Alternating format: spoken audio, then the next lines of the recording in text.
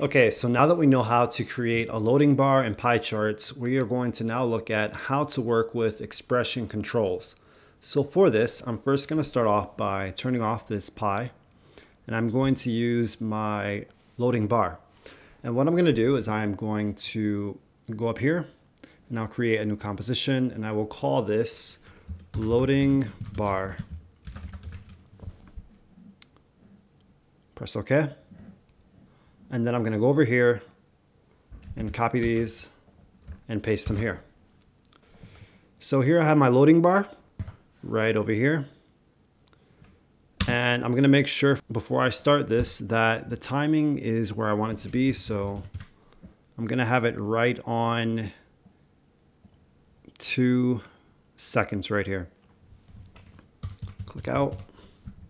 Good. And what I'm going to do now is I'm going to create another composition, and I'm going to call it expression controls. Press OK. And what I'm going to do is I'm going to take this new comp, the loading bar that I just created, and I'm going to drag it into this composition like this. And I'll close out my old loading bar and pie charts. So here I have my composition, my pre-comp. And what I want to do now is I want to add something known as an adjustment layer. So I'm going to right click, new adjustment layer. Now with this, I don't want my adjustment layer to move at all if I'm moving things around. So what I'm going to do is I'm going to click on the scale, S, and then I'm going to make these 0, like that. It'll still work, but I just don't want to have to touch it. So what we're going to do now is we are going to add an expression control to this. So I'm going to click on my adjustment layer, go up here to my effects and presets, and then I will type in control. And I'm going to go down here and grab this slider control and drag it onto my adjustment layer. Very good. Now notice that an effect has appeared. And what I'm going to do is I'm going to go to the beginning right here, and I'm going to put a keyframe. And then at that 2-second mark where our animation came fully in, I'm going to add another keyframe at 100%. And if you slide this down, you can see that you can move it down here as well. And up here as well, if you want to bump it up past 100%, you can. I'm going to put that back at 100% though.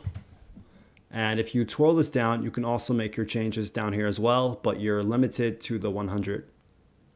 Good. Now that that's done, we have to lock this layer so that if we go into another composition, it's not going to move. So how do we do this? We just go up here and we click on this lock right here.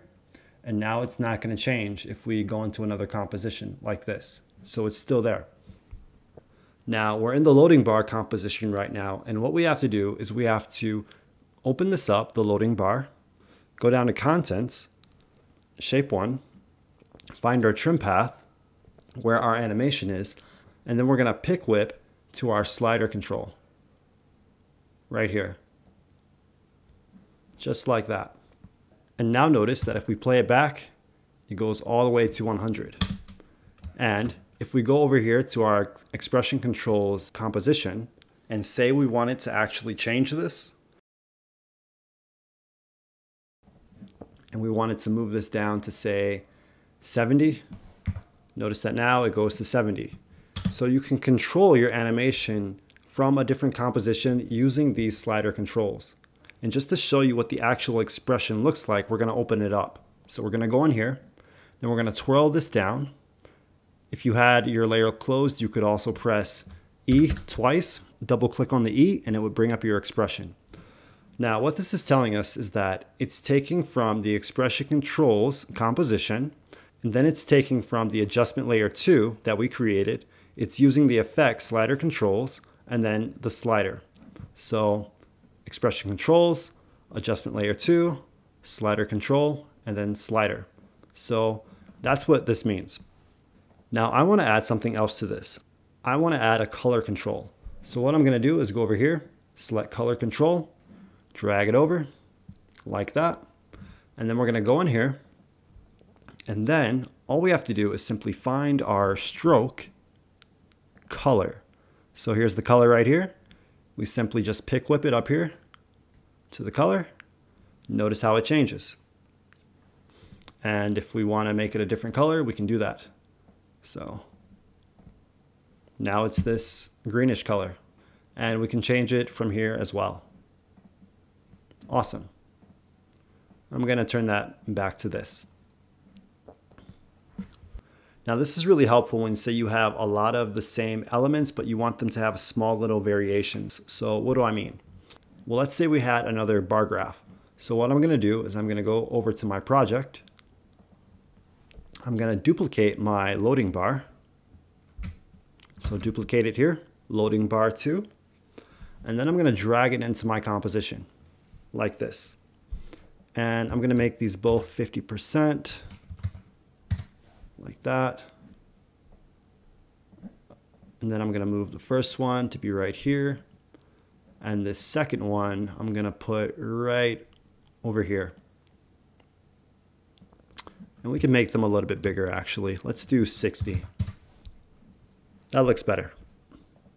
Now, for this loading bar too, let's say I wanted it to have a different percentage or a different color. How could I do this? Well, all I would have to do was simply open up this composition here, the loading bar 2, and then I'm going to go over to my FX control. And what you have to do is you simply highlight them both, and then you duplicate them, so Control D. And then you can drag them both down to separate them like that. And all you have to do now is simply open up your expression. So click on your layer, double click on the E. Your expressions come up, and now we have to tell it to take from a different slider control and a different color control. So this is pretty easy because there's only one difference, the 2. So for this loading bar here, I'm going to have it take from slider control 2. So I'm going to open this up and make this slider control 2. And this has to be perfect, so be very precise with this. And then for the color control, I'm going to make it color control 2. Awesome. Now, if we go back to our expression controls, we can now make our changes. So what I'm going to do now is I'm going to open up my slider control 2 and then my color control 2. And then I'm going to change my color. So I'm going to make this a different color like that. And then for the slider right here, I am actually going to just delete these 2. And in the beginning, I will make it 0. And then at the end, I will bring this all the way up to 90. And if I play this back now, I have something like this. Now I'm going to add one more loading bar. So I will go over here, projects. I'll duplicate this bar right here. And then I will drag this guy in as well, and we will just make him the big one.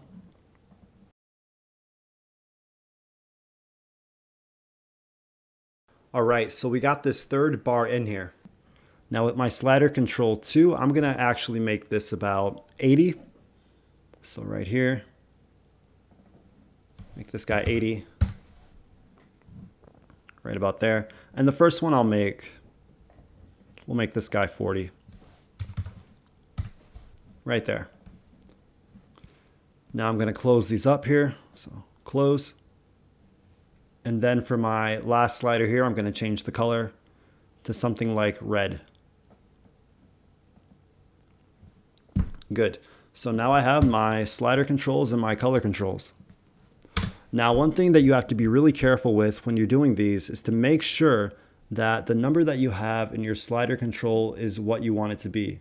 So here I have it at 100%, so that's good. But let's say I had it at 130. Up here, I would not be able to see the difference. Up here, it would only say 100, but in actuality, I have it set to 130. And if I played this back, it comes in a lot faster and the timing is off. So if you don't want this, you need to make sure that your keyframe down here is correct so that your timing is not thrown off. Now if I play this back one more time, we have this and the timing is correct. All right, so I hope that you liked this video about expression controls and that you learned a lot, and we will see you in the next tutorial. Until next time.